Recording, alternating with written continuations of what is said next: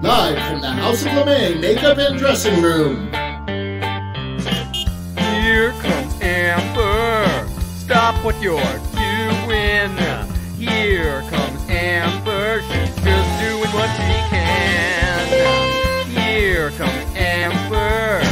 Cue the spotlight. Here comes Amber with 2 drinks in her hand. The matriarch of fashion, secret sewer glasses, you can't look away. Ask her, does she do it? There's really nothing to it. She's got that feminine game. If you have a party, or if you're feeling naughty, call up the House of LeMay. Here comes your favorite gal. Here comes your queen. Here comes your talk of the town. And we're live tonight.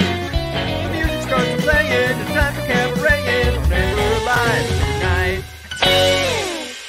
Ladies and gentlemen, please turn off all cell phones and get ready for your host, Amber LeMay.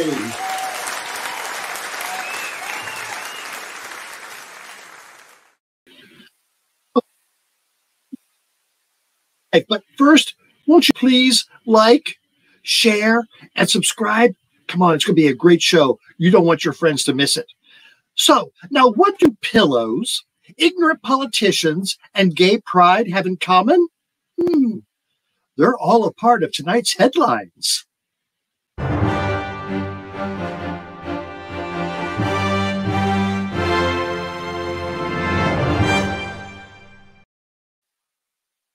News for all my viewers who shop at Walmart to buy your sleeping accessories. Yeah, both of you. This week, Walmart let the MyPillow wacko founder, Michael Lindell, know that his products would no longer be on the shelves of America's #1 seller of schlocky merchandise. What? Walmart has become woke? I don't think so. I'm thinking that Wally was thinking, #1, this shit ain't selling. Let's find something else these people will buy. And #2, why are people returning this product? Isn't it as great as Mike says it is? Whatever the reason, if you're looking for a quality pillow, may I suggest the quality products of AmberLive.tv. Our pillows are 100% pre-shrunk polyester, fabric with a linen feel, a hidden zipper, machine washable case, shape retaining 100% polyester insert, of hand wash only. And while the MyPillows are selfishly made by Americans in Wisconsin, we share the wealth around the world with components made in Mexico, Poland, and China. But wait, there's more. The pillows at AmberLive.tv come in 3 sizes, multiple, and 2 distinct designs. You can get the Amber Live pillow, or if you're in the thinking and drinking frame of mind, shop the Rusty Peen collection. And unlike Rusty Peen, I won't mind if you sit on my face. Buy yours today. And now back to headlines. Today is Father's Day, and for Herschel Walker, it must have been a very busy day. Walker is the former football star and now the unqualified Republican nominee to be a U.S. Senator from Georgia. Last week at this time, he was campaigning by blaming most of societal ills on absent fathers. Previously, we only knew of Walker's 22-year-old son, Christian. But this week, the Daily Beast, a popular news website, disclosed that Walker is the father of a 10-year-old boy. And a few days later, they added a 13-year-old boy to his family tree. And then a 22-year-old daughter was also announced, all with different mothers. The party of family values. Happy Daddy's Day. And to add to the mix, the Atlanta Journal-Constitution debunked previous claims by Walker that he had worked in law enforcement and had been an FBI agent. The extremely sad thing about all of this is that when it comes to most GOP voters, this is totally acceptable behavior. Yeah. Now, there's only one more week of Pride Month, and frankly, I'm almost over it. Last week, 31 white right-wing domestic terrorists jammed themselves in a U-Haul and headed to the Idaho Pride celebration. Luckily, someone saw something and did something. What could have happened had they not been stopped and arrested?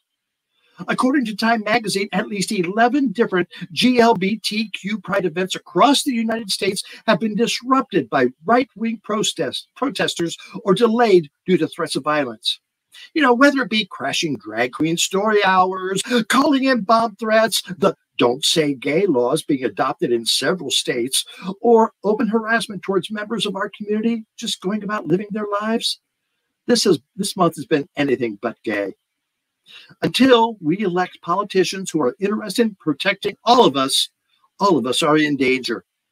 But on a brighter note, yesterday was the Stonewall Columbus Pride celebration in Ohio, and one of our loyal viewers sent in these pictures of that city's finest.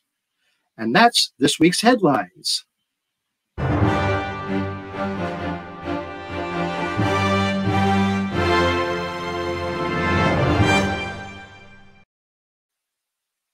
Let's bring Russell in to find out what's going on tonight. I don't know. Hey, Amber, how are you? I'm doing fine, Russell. I think we have a great show tonight, and our regulars are already checking in. That's great. So I know we've got some new viewers tonight, so tell them the best way to watch. Well, the best way to watch Amber Live is on YouTube, because there you can see us in all full HD glory. And so that's the best place to go. And also you'll find that a lot of the regulars are on there commenting, so you can talk with them and say hi. And I do want to remind people that we have TikTok and Instagram and Facebook and even our website, amberlive.tv. And there's something different on all of those. And then I do want to tell everybody that if you're out and you can't watch the show, later on I have the interviews going online, so you can find the Amber Live interviews as a podcast now, and you'll enjoy those. They're a lot of fun. So Amber Live is everywhere you want to be. Yes, and make sure you like and subscribe so you'll know what's happening here at Amber Live. Every Wednesday, there's an Amber chat, and it's usually me talking about whatever's going on. But this past week, I was on the road, and Russell and Duane Scott Cerny took over as hosts of Amber Chat, and it was a great show. I listened to it, and it was really nice to hear from you. So we were happy to know you were listening as you were driving. So, oh yes, Wednesday nights around 8:15. Stop in. All right, now Russell, one more plug from you. Yes, well, I want to remind everybody about the Bustiers, and these are the people that keep us going and keep us streaming. And if you'd like to become a Bustier, you can see that Venmo there at RJD Pro. You can send your support that way, or there's amberlive.tv. If you go there and look for the support Amber Live button, you'll find a way to donate to Amber Live and help us out. And there are different levels. You can give any amount if you'd like, but $25 or more, and we'll send you a logo sticker. $100 or more, you get a sticker and a magnet. And $200 or more, we'll send you a sticker, a magnet, and a mug. And again, that's at Venmo at RJD Pro. And thank you to all. Right, Russell, do we have a picture? Do we have a picture for the caption tonight? We do. And the picture for the caption, hang on one second, is actually loading at the moment. But I have it ready now. Here it is. Tonight's caption is for this picture. If you've got a funny caption about that picture, send it in the comments. Let Jack know, and at the end of the show, we'll bring up the funniest ones and have a good giggle about them. So, I'm sure we will. All right, so let's go run through the guests of tonight's show, Russell. Oh, do we have a lot of guests tonight? We have a great selection of updates about previous guests that is going to include one live update. We have a guest coming back in.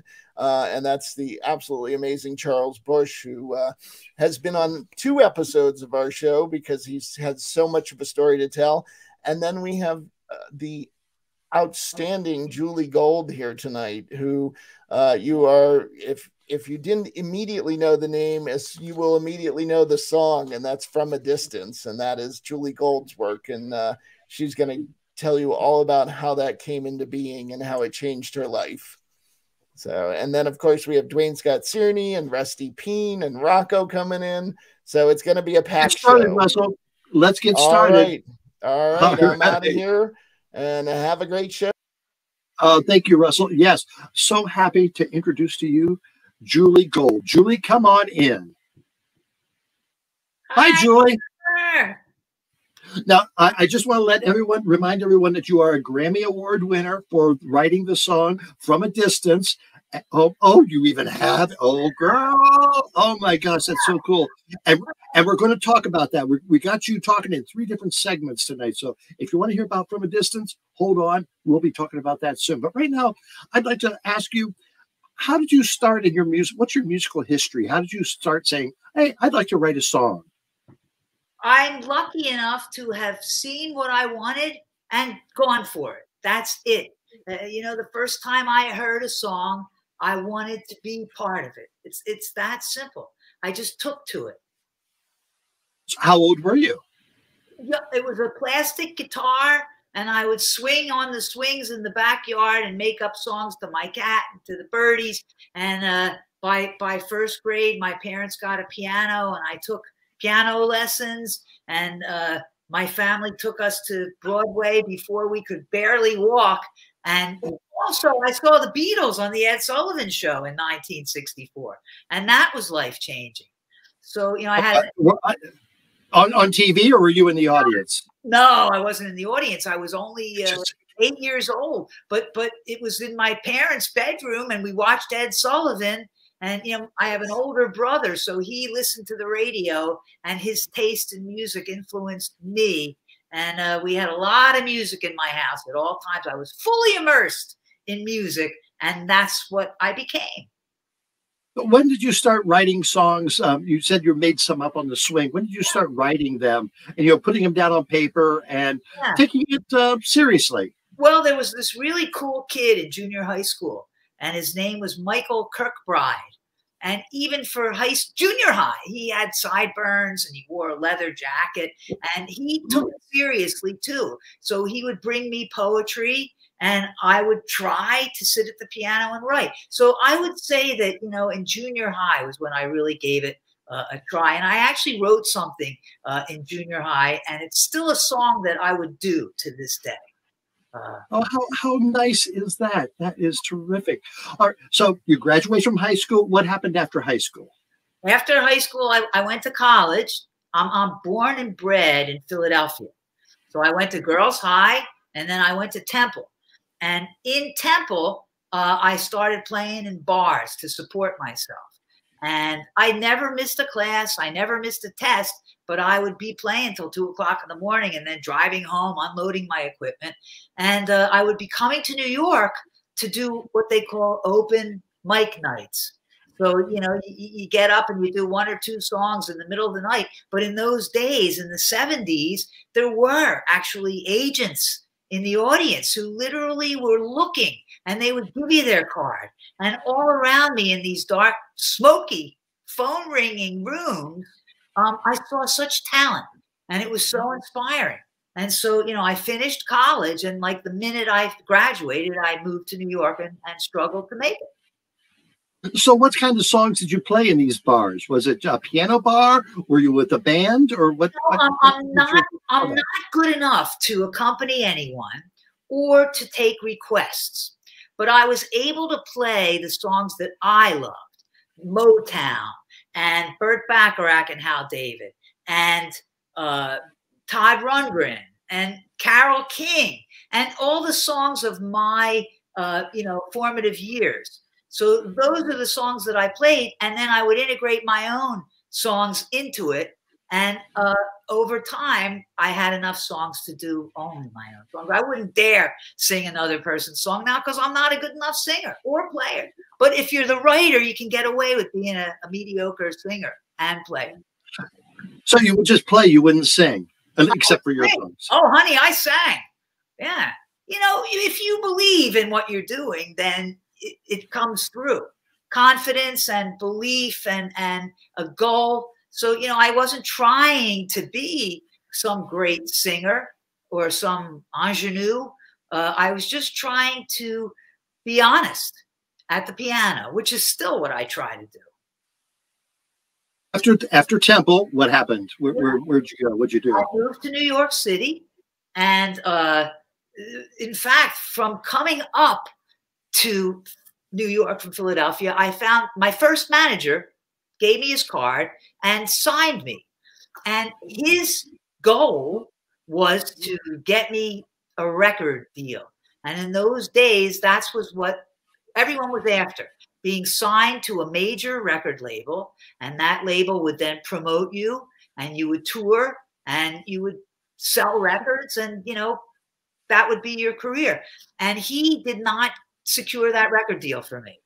So, you know, after 1 year, you know, my first year in New York, I had a manager, I had an apartment, I had a car, I had a gig in the neighborhood 5 nights a week, cocktail hour. So I was free at night and I was free during the day, and they let me eat. It was a beefsteak Charlie's upstairs. So I had free dinners every night. I was made. My manager couldn't get me the record deal, and he dropped me after a year. My car was vandalized and towed away. The bar closed. and I literally had nothing. I really had nothing except the fact that I knew that I wasn't ever giving up. And so, you know, 11 or 12 years later, thank God I had my success, but it was a long, hard road. Fun. I wouldn't trade it for 1 minute, because never once was I discouraged. You know, I never thought, I'm going to give this up. Never, never, never, never. You were doing something you like to do. You were making a living from it. So I agree with that. That is terrific. Who did you meet along in those 12 years before you got your break? Okay. Who were some of the people that you were running around with? The same people that were playing in the same smoky, phone ringing bars are all my peers and are mostly still my dear friends. And that would include Sean Colvin, Lucy Kaplansky, Christine Lavin, Cliff Eberhardt, John Gorka, Mary Chapin Carpenter, who else? The Roaches, but they were a league ahead of us already. But, you know, I'm still friends with most of them. We were all dreamers. Some of them got signed to major deals. Some of them toured the country. Some of them gave it up. But, you know, it was magical. It was magical. It was dark nights where you just get up and do one song and hope to be discovered. You know, and all these years later, I still hope to be discovered. Sure. How do you create a song?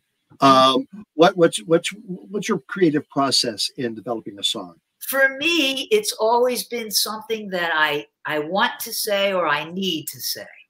And so I make myself sit at the piano every day and play. I feel that, you know, as a musician, you owe it to music. You owe it to yourself to practice every day. If you don't, then you're serious. You know, you must, it's like if you're an athlete, you can't think about being an athlete. You have to train.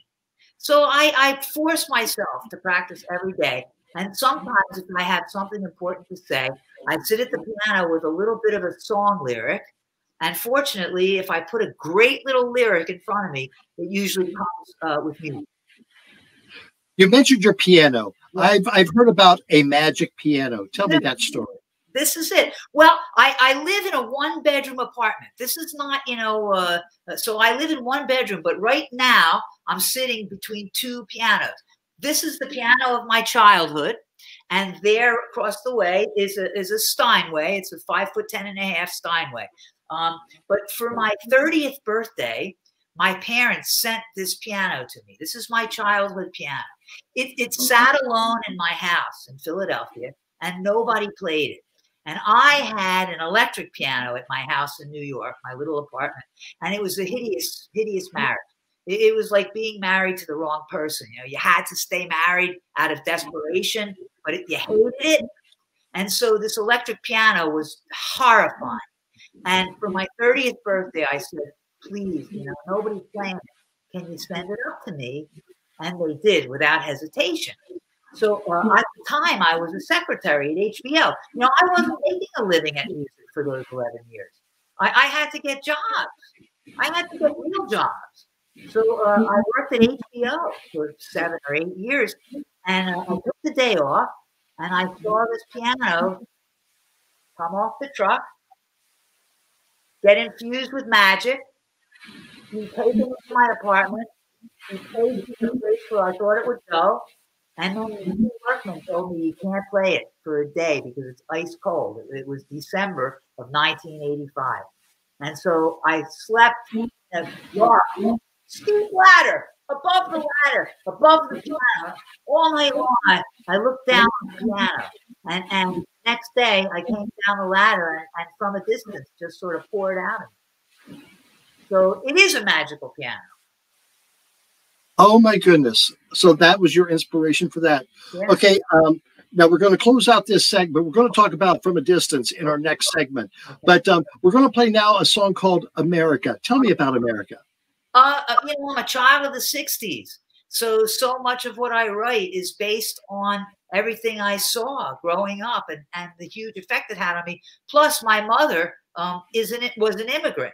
So, she came from Russia for freedom. And she instilled that in us, that, there's no place like America. And I so believe it. And that's all that the inspiration behind America is. All right. Well, let's watch this clip and we'll be back talking to you in just a few minutes. Thank you, Julie. Great seeing you. Great seeing Play you. it, please, Russell.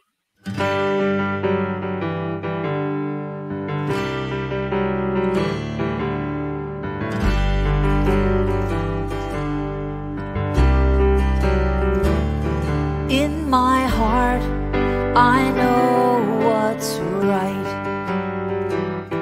and I know I'm not alone, and the people who believe the things I do live here in America.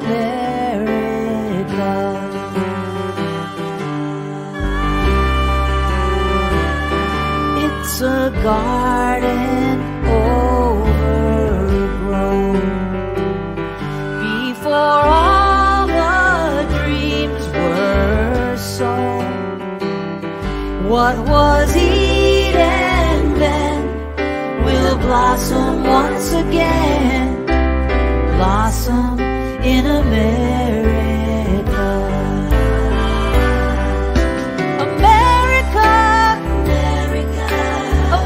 America,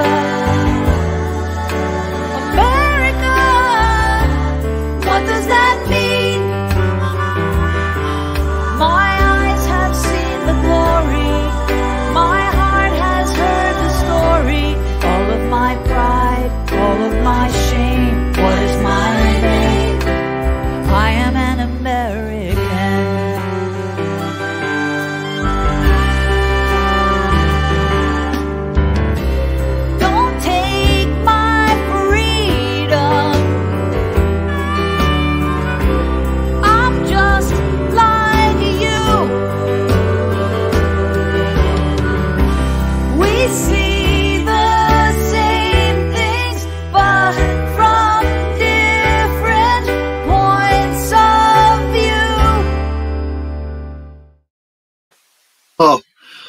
We have more of Julie Gold coming up. But first, some Amber Live updates.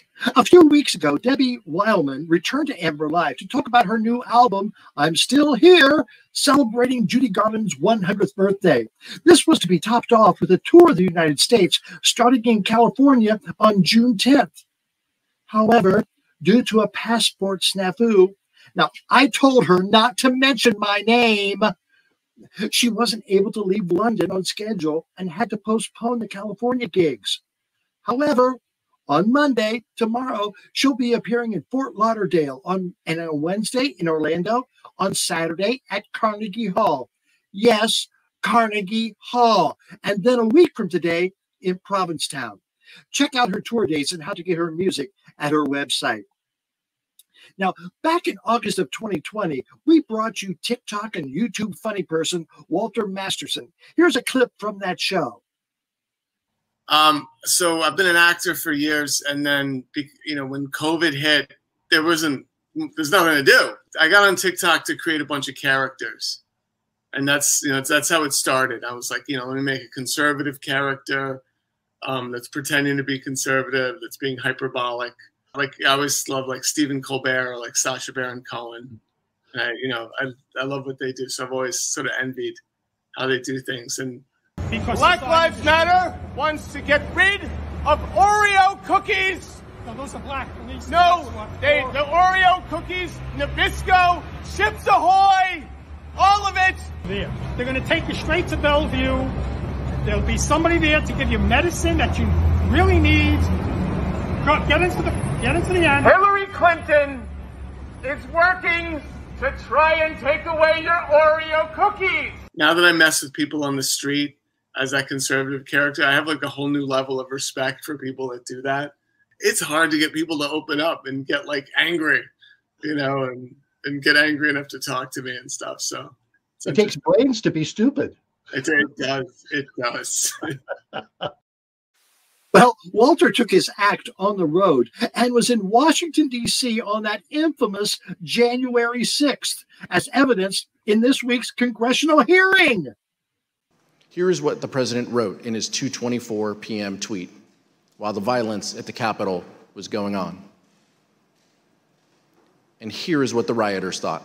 Nothing but a traitor, and he deserves to burn with the rest of them. So it's all escalated after Pence. What happened? Did Pence didn't do what we wanted. Pence voted against Trump. Okay, and that's when all this started? Yep, that's when we marched on the Capitol. Great job, Walter.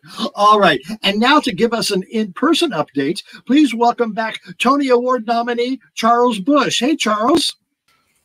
Well, hello there. So is that for real? That Yes. Oh, gosh. Would I lie to you, Charles? He seemed so cute when you had him on. Who knew?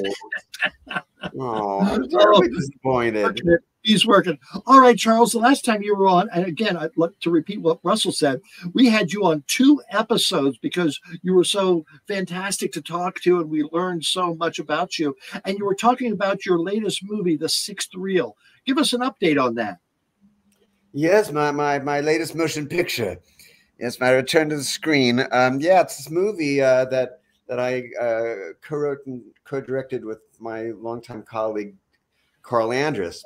And I acted along with this really fantastic cast of people, Margaret Cho and Tim Daly and all these wonderful Broadway people who, because of the pandemic, they were available and thrilled to work. And it's it's a contemporary comedy caper movie set in the milieu of old classic film collectors and dealers and all sorts of hijinks ensue. Anyway, it's been on the film festival circuit. It's going to be regularly distributed and released, theatrically sometime in the. Oh, hello. Yeah, I thought I was. I missed that.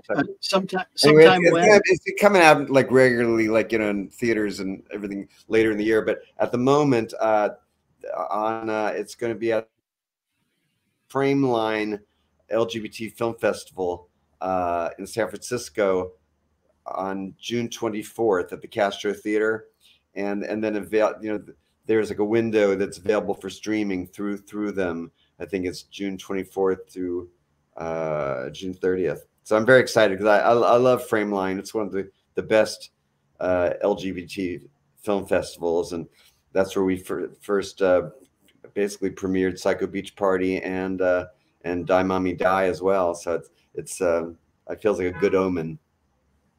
Well, let's watch the trailer for The Sixth Reel. Okay. Hey, Gerald, I'm here. Gerald. Your friend appears to have been dead for at least 24 hours. Would you believe that this is the 4th time I've discovered a dead body? Is there anything else you can tell me that's pertinent? I am an expert in the world of cinema memorabilia. I'll be the one to assess my uncle's estate. Old copies of TV Guide?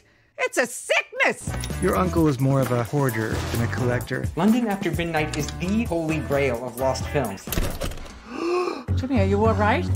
This reel of film could very well be your death warrant. Can we watch it? Are you insane? There are people out there who would gladly slit your throat to possess 10 minutes of London After Midnight. It's at the top of my list of lost films that I would, without conscience, kill to see. Jimmy Nichols! Jimmy, I believe those vampires are calling. Don't pay any attention to them. Jimmy! Let's make a run for it. You cannot escape us! You have it! You have it! You have it! Shut up! Shut up! Shut up! The film has to be sold and out of our hands as swiftly as possible. Congratulations on the cinematic find of the century. Are you free for dinner tomorrow night? It's gone. I can't believe you told him everything. You are a vile, despicable human being. To protect this film, I would sleep with a lot worse than you. The Museum of Modern Art is meeting me here tomorrow to personally pick up the movie. Helen and I have devised a foolproof plan. We shall strive to keep this as simple and undramatic as possible. We're looking for Jimmy Nichols? Don't know him. Never met him. Check. Bring the package downstairs. Check. Hello. Let Max take that from you. Jimmy. Shouldn't we be going up 8th Avenue? We will be taking you to a different destination. Can somebody please tell me what is going on? Huh? The film must be destroyed. No! Rumble into dust! I think the four of you have seen too many movies. Shut your hole. The story begins in the 1960s. Oh, must we go back to the 60s? I'm on a diuretic. Shut your hole, Doris. I'm into it. Thank you for showing the entire trailer. That's so sweet of you. Well, now what I took personal enjoyment in that because just a few weeks ago, Russell and I had the privilege to be taking a tour of your apartment or your home, and a lot of the interior scenes from that movie took place in your abode. Oh no! It looks like that now. They. My apartment's a little too grand for that because he's really down and out, the character I play. No, but the art director and set designer took a lot of crap from my apartment, and that was it. That's what you told the last time. Yes. All right. Well, how exciting! So it's going to be streamed on Frameline. It's going to be released to theaters. Do you see a wide release of the film? No, that's a little movie. I think it'll probably be just theatrically in New York, and but it'll be streamable and available in every other format, like a regular movie. So I don't want to be lead you to think it's opens in 3,000 theaters. I understand. It don't work that way. You told us that you write. You told us that you write something every day.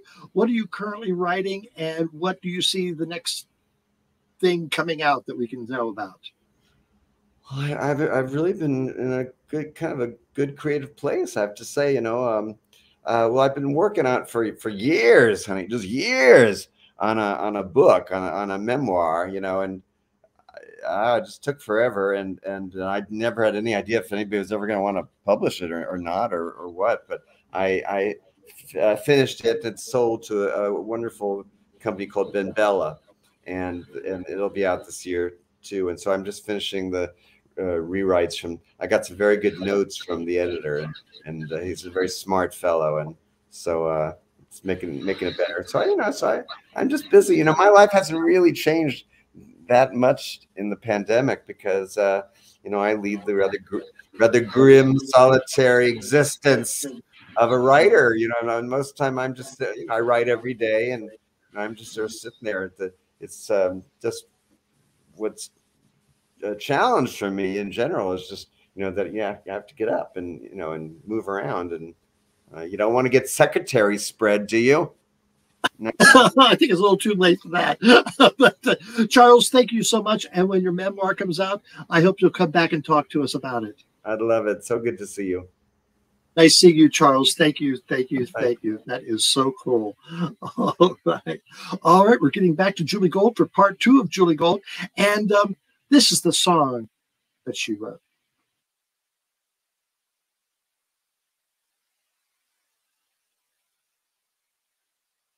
Right? All right, so we'll... From a distance, the world looks blue and green, and the snow-capped mountains white. From a distance, the ocean meets the stream, and the eagle takes to flight. From a distance, there is harmony, and it echoes through the land. It's the voice of hope, it's the voice of peace, it's the voice of every man.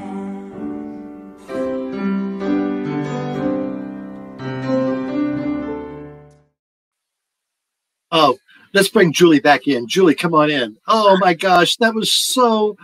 Oh, you singing your own work. All right, you said that you wrote that song on that piano that's behind you. That was the first song you wrote as an adult on that piano?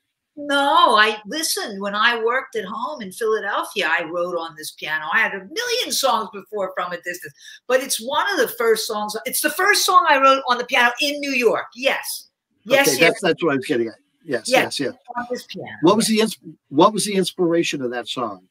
You know, I had scribblings of the lyrics on my notepad that said Julie Gold HBO. So it wasn't 100% that first seeding that I wrote the whole thing. But again, you know, I have been very affected by all that has gone on for my entire life. And I also have, you know, without being creepy or anything, you know, I happen to have a strong connection with God. And so, you know, at my desk is where I wrote, God is watching us, God is watching us, God is watching us. At my desk as a secretary at HBO. So it just sort of came together with very little rewriting. As a child of the 60s, it's an outpouring of everything I saw. How did it get from your magic piano to Bette Midler? Yeah, it's a fantastic story. You know, I mentioned Christine Lavin as one of the friends who I met in the 70s in the smoky, noisy bars. And she was playing at a club down on McDougal Street here called the Speakeasy.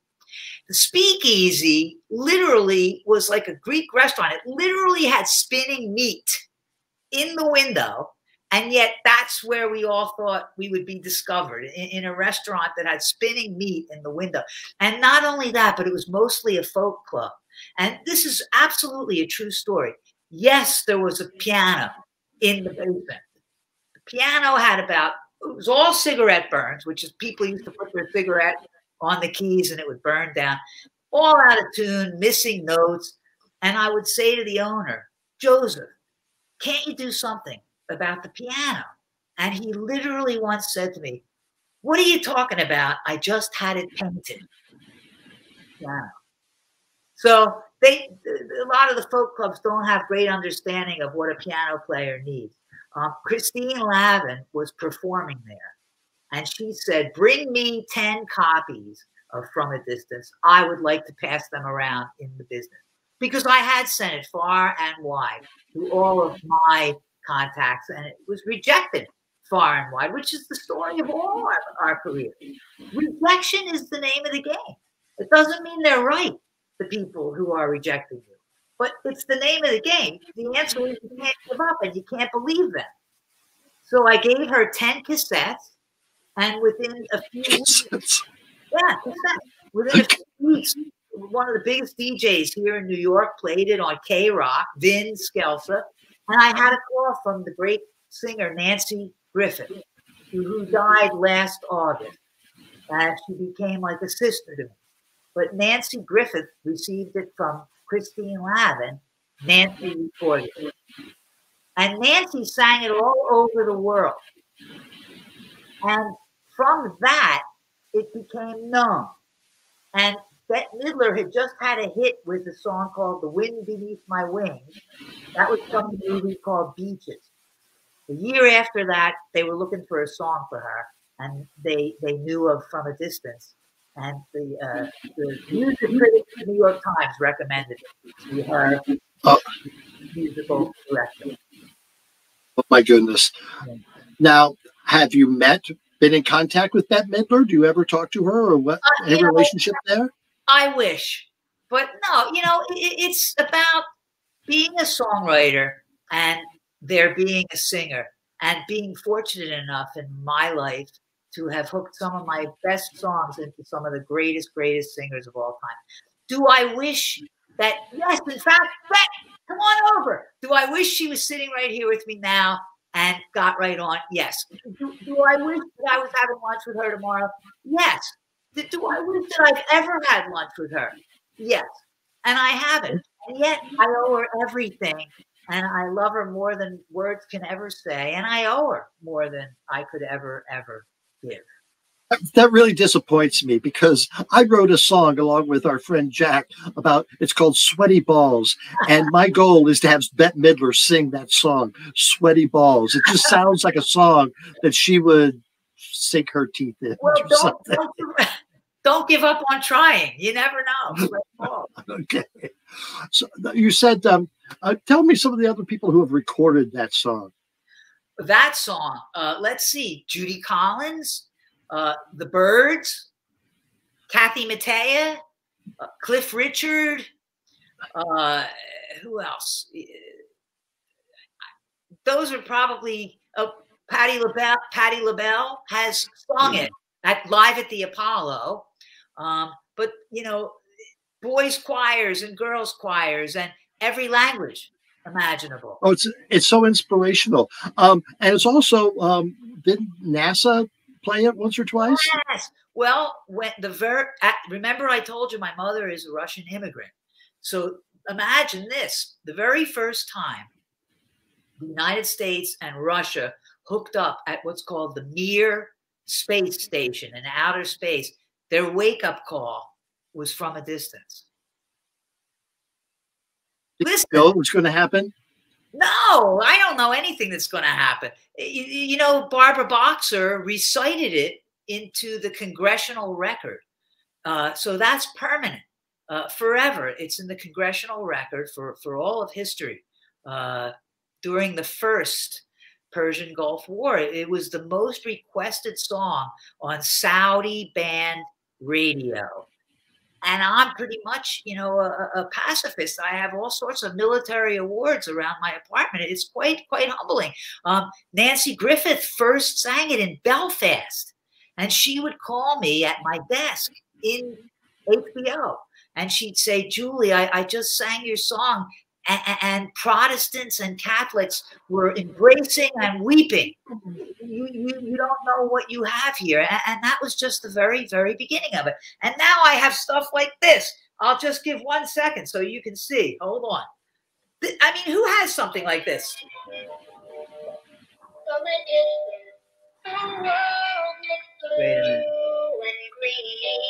Teddy Bear to sing Sweaty Balls. You should call the company and definitely have him do Sweaty Balls. We got one more segment with you, Julie, but we're going to close out this segment with your song New World. Tell us about New World. Thank you. Well, it's funny, when you said you were doing that, I can't remember if I wrote it right after gay marriage passed or right after Obama was nominated. I'm not sure what, but it was such an inspiration of love and hope and positivity. And you see the video that you showed of America and the video you're about to show of the New World.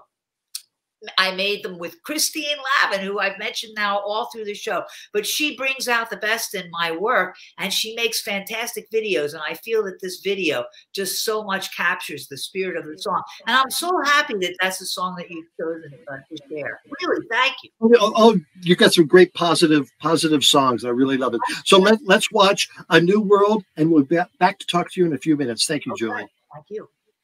Get ready for the new world. Get ready for the new world. Get ready for the new world coming just just in time. Get ready for the new world. Get ready for the new world. Get ready for the new world coming just in time. Someone take me by the hand, dance me in the sun.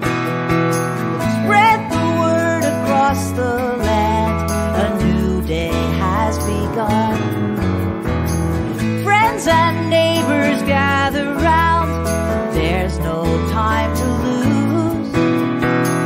What was lost has now been found, celebrate the news. Get ready for the new world, get ready for the new world, get ready for the new world coming just in time. Have more with Julie Gold. But now let's bring in our resident historian, Duane Scott Cerny. Duane, come on in. So, Phil.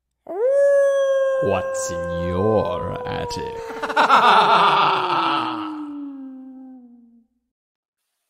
What it is, there you are, Duane Scott Cerny. Hey, Amber, I made it. It's that walk down the attic every time. Or I hear that your nickname is Dewey. So Yeah, Julie and I go back, and I'm her Dewey, and it doesn't get any better than that. Isn't she lovely? And Charles, oh my gosh, these artists. I mean, we're all so blessed.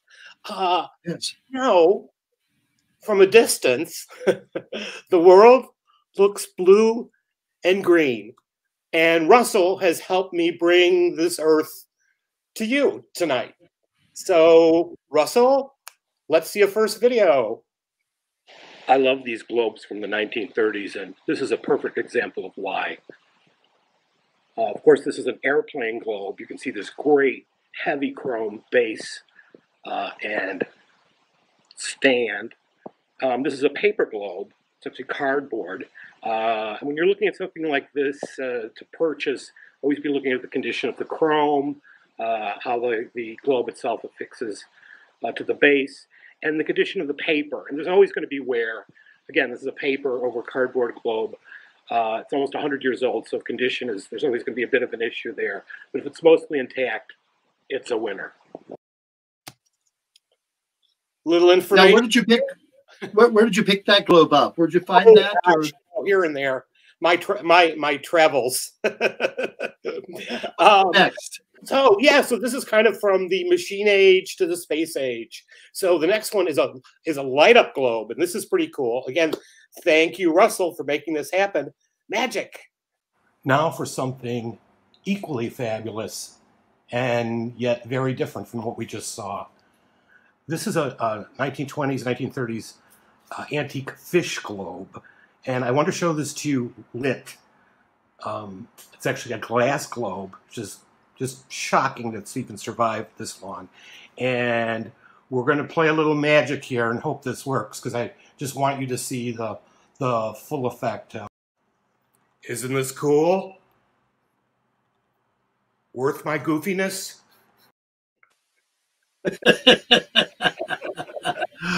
So cool. Some more, please. Yeah, we got a couple of them. So this is one of my favorites because we all love Buck Rogers and the Promise of the Future. So this is the UFO globe.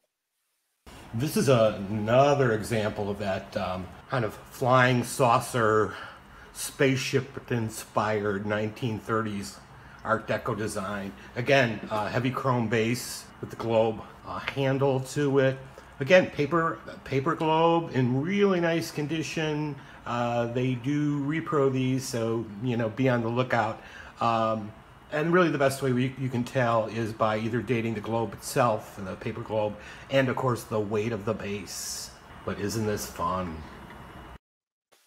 So where were these made? Do you have any idea? Was there a globe factory somewhere? Oh gosh, well actually a lot of them were made in Chicago. These are all American products. Sure, just in casting. Actually, a lot of automotive places would do this on the side, and they do make these castings. But of course, it's educational, and it's educational tonight because we're all learning something. So we've seen globes, but what about bookends? What about? How about a pair of brass globe bookends from 1963? These are actually marked Helium for the Space Age, National Helium Corporation. And of course we had to throw in a first edition of Rosemary's Baby just to get your attention. Oh, the best. Somehow I expected one of your books to be clamped in there. We'll be talking about that soon because one of them just came out, but wait, there's more. This is my favorite. We're going to send it out, this one, with an Ohio art. This might look familiar to many of you. Here we go. And last but certainly not least, this Ohio art metal globe from the 1960s. What's really cool about this is, check out the base. It's the signs of the zodiac. It's a horoscope base. And you get a free cat who happens to be Pisces.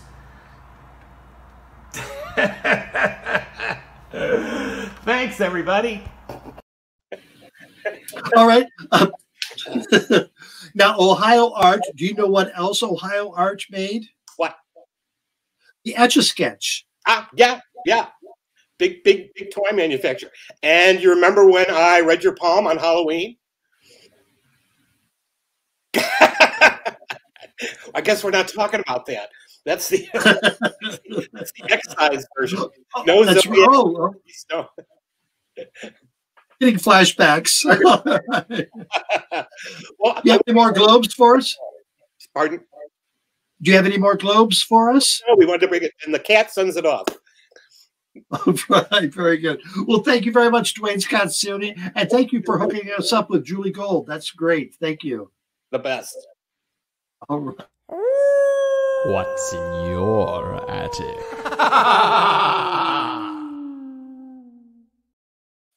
Let's bring back in Julie Gold for segment number 3 to find out what's happening now. Hey, Julie.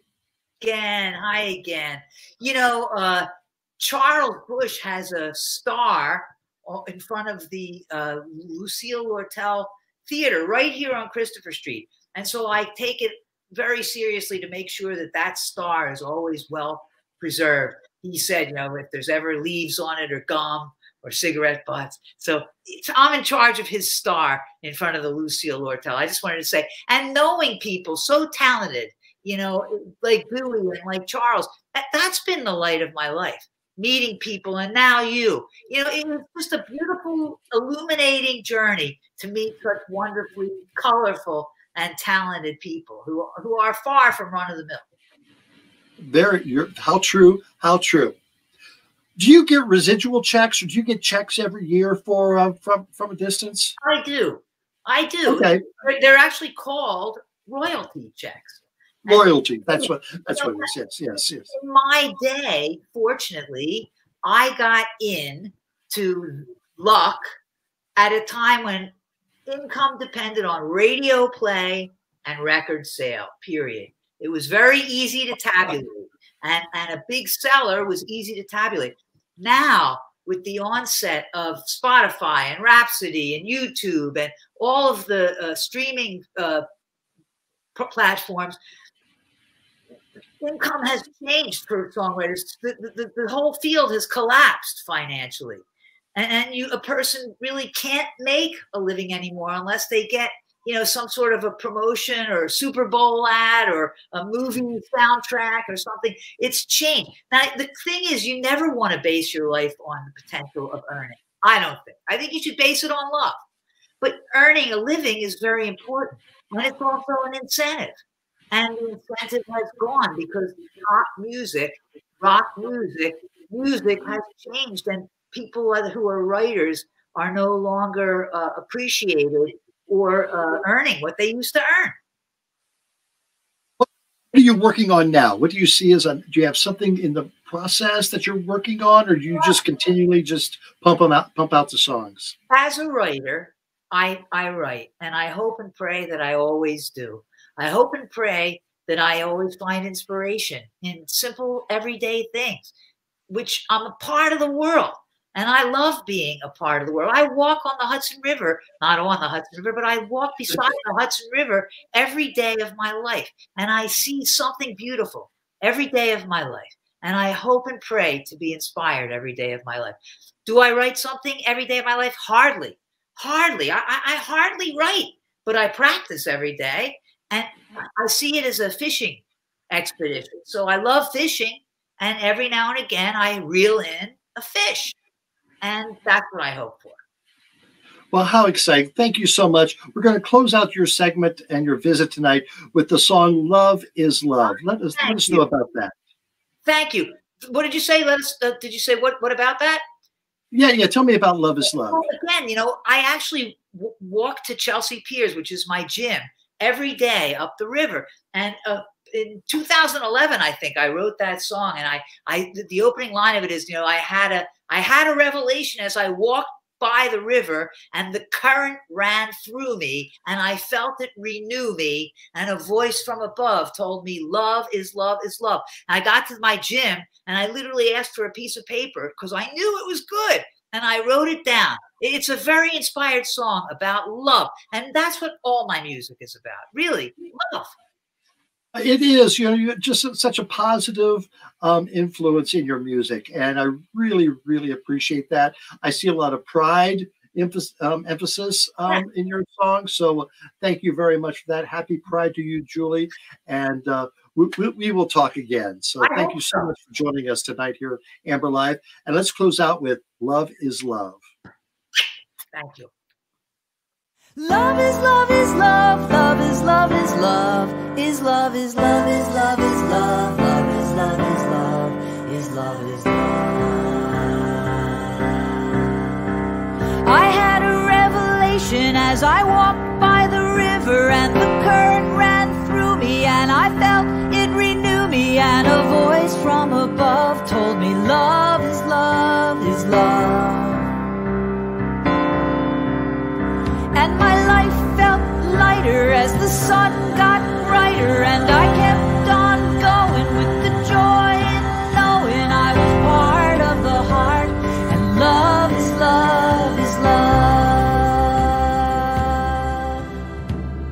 Love is love is love, love is love is love, is love is love. Check out all of Julie Gold's music. It is so inspirational. It's so great to listen to. Thank you so much, Julie, for sharing your Sunday night with us tonight. Well, tonight is also Father's Day, as mentioned earlier.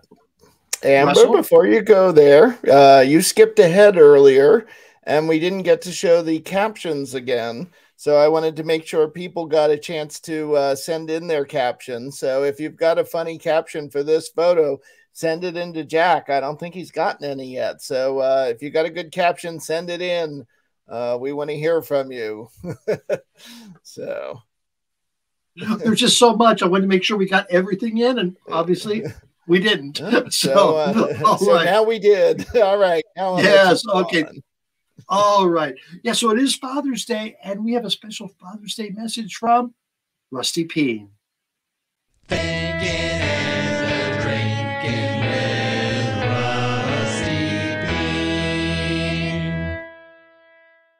Dude, this here's Rusty Peen from the Beaver Pond Guns and Tackle Society, and our mission is to arm more drag queens because a loaded drag queen is a safe drag queen, dude. Dude, happy fucking Father's Day. It's too bad Pappy Peen ain't here on account of that time he went out for smokes and never came back. That, and he died of a heart attack while he was driving the cigarette delivery truck.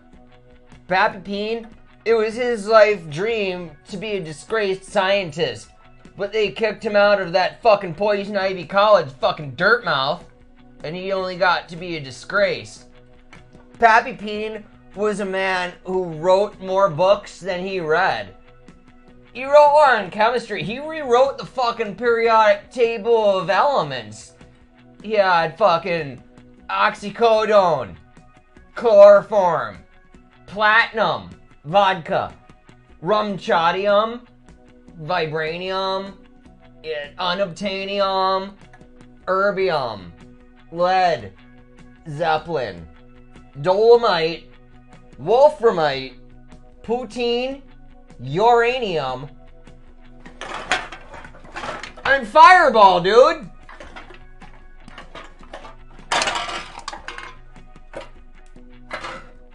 Dude, the fucking thing is trapped in a fucking bottle. It doesn't want to get out of there, bud.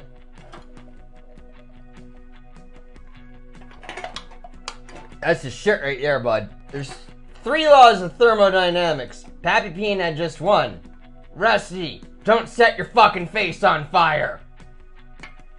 Biology. Pappy Peen could explain where babies come from in just 5 words. From peen pods. Shut up. Physics. Rusty, you better learn how to drop kick a fucker in the fucking throat before he drop kicks you, dude. Nuclear reactions. Rusty, get back here with my smokes before I go fucking nuclear. That's it for Thinkin' Drinkin' Father's Day edition. If you're a father, I hope your fucking peen pods are leaving you alone. You know?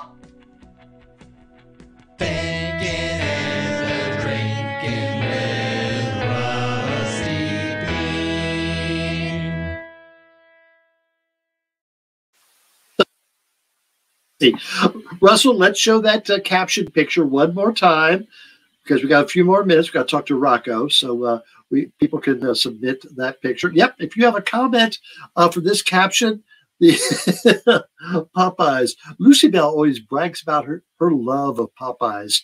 I wonder if that's why. All right, we have another, I hope, a Father's Day message from the daddy of them all, Rocco Zamboni. Rocco, come on in. I don't know, Amber. You got that jalapenos and chicken poopers? What is that? I don't know. It's a Southern thing, I believe. I'm not sure. Yeah, so, down south, all right. So Rocco, tell me about what? How was your Father's Day? Did you spend time with Rocco Jr.? Yeah, Rocco Jr., that other girl thing. We had a good time, you know. We were doing some reminiscing about past good times we've had. We played Mario Odyssey. It was good, you know. Let me tell you though, if you're gonna give your dad a gift, you know, most people give gifts like golf balls, underwear, a tie, things like that. Let me tell you what dads don't like. It's golf balls, underwears, and ties, and fishing lures.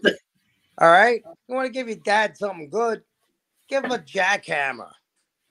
Or, you know, one of those real dolls. Those things are good.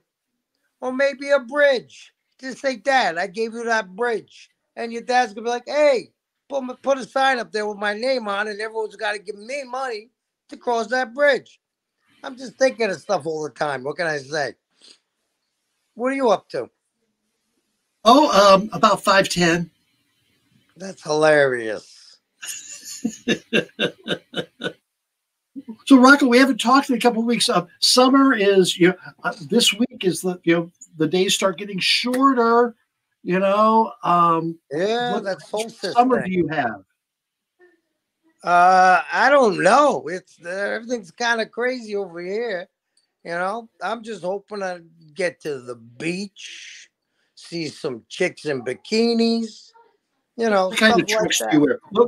What is your swimming attire? What does it look like? Me? I wear a suit and tie with my swimming trunks.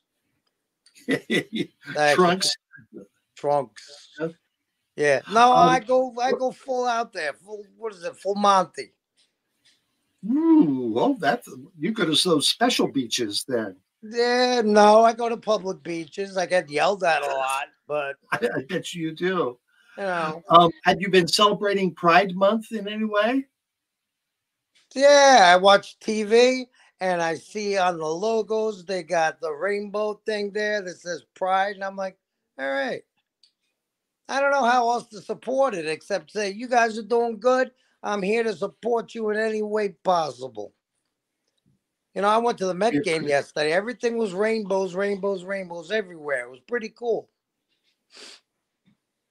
The Mets win yesterday? They won. They sure did. All right, I can't hear you for some reason. What the hell's going on? I don't know. Well, Rocco, thank you so much for stopping in. Happy Father's Day, even though I know you're not a father, you're an uncle. Damn right. So, can't prove it. no, can't do that. Well, thank you so much, Rocco. We'll talk to you next week. All right, have a good time. All right. Yes. All right. Hey, Jack, let's bring Jack in. Hi, Jack. Hey, Amber. Good show tonight. Oh, my goodness. There was so much going on. Yeah. And then lots of really gold just about practicing and just having good habits on creativity.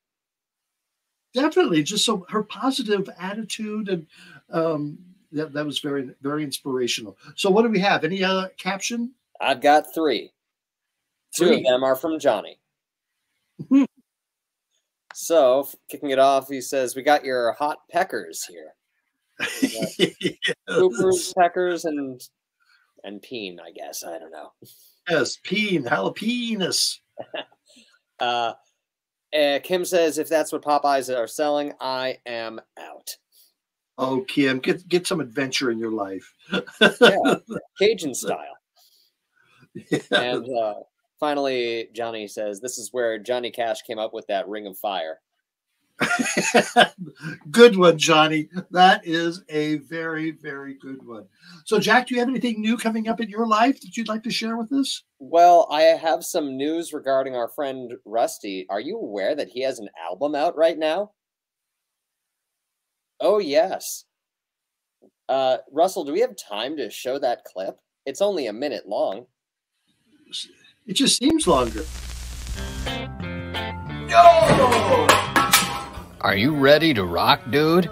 Get ready for the music experience of the century with Pure Peen. Now that's what I call Peen. Back on my lawn, so I drop kick that fucker in the fucking throat.